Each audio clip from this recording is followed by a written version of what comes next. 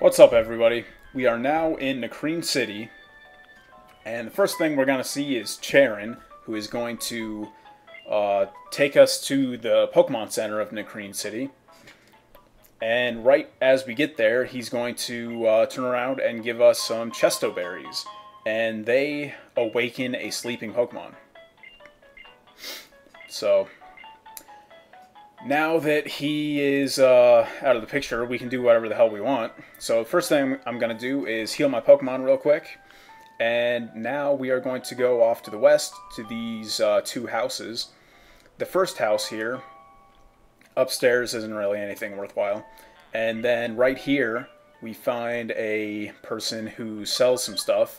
And it's just a bunch of X items, Guard Spec, and Dire Hit, which I always think are great for gym leader battles, because you can just throw out like an X attack or an X defend or something like that, and it'll, even if your Pokemon are like slightly lower level than the gym leader Pokemon, it'll pretty much put you at like a level playing field. And then in this house, you can see there's three choices: Snivy, Oshawott, and Tepig. You want to pick one according to the type, and she'll give you an item of that type to power up those moves by 20%. That sounded like complete stupidity on my part, but essentially, she'll give you an item that will boost either grass, fire, or water moves by 20%. And I wouldn't suggest choosing Snivy, considering in the Pinwheel Forest, you'll find that item, which is the Miracle Seed, I think. So I think I chose the item to boost up my Elemental Monkey's powers. But now we're in this this new house, and that chick on the second floor will trade for the opposite Pokemon of your version, either Cottony or Petalil. In black, you can trade a Cottony for her Petalil, and in white, you can trade your Petalil for her Cottony. And the good thing about that is it's the first in-game trade, which will, any Pokemon that you've traded for, that you train up, will gain, I think it's like 1.5 times the amount of experience. So it'll grow a hell of a lot faster. And on top of that, once you get the experience share in Castelia City, if you throw that on top of it, it'll, it'll grow faster than anything you can train yourself. And in that little cafe or whatever it is, I think it's on Wednesdays, the waitress will give you a lemonade, but that's not really that big of a deal. Here we are battling N for the second time, and the recurring theme with N's Pokemon is that he uses Pokemon that you can find in the area surrounding where your battle is. Like, for example, he's fighting now with Pokemon that you can find in Outer Pinwheel Forest, which is off to the west, which the next video is going to be of. So here he has a Pidove, which isn't a big deal. I'm using my Blitzel in hopes that my type advantage will work out for me.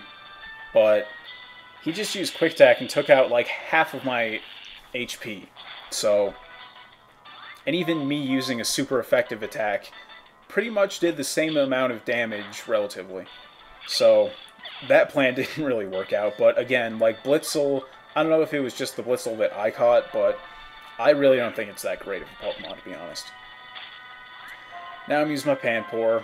I got 2 levels up on him, so that should probably take him out. Yep. And I think his next Pokemon that he sends out is Timpole, which is the first time we've seen that Pokemon. And it kind of brings up the point of, like, introducing useless Pokemon again, because in reality, it's more or less like Poliwag, you know? Like, why the hell did they pretty much make the same Pokemon again?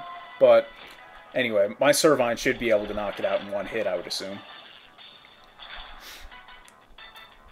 Yep, there we go. And its last Pokemon is Timber, who we haven't seen yet either. And Timber is a Pokemon that you can also catch in Outer Pinwheel Forest. And considering the Nacrene City Gym leader uses normal Pokemon, I would suggest catching a Timber because you can really like bulldoze through the Nacrene City Gym if you get a Timber. And that's actually something that they've done with Pokemon Black, where they pretty much have a Pokemon available to catch right by the gym that is super effective against the gym leader. Like, for example, Castelia City's gym is a bug Pokemon gym, and to the north in Route 4, you can go catch a Darumaka. And although maybe that's the second stage, but anyway, you can catch a fire Pokemon that will rip through pretty much all of that gym.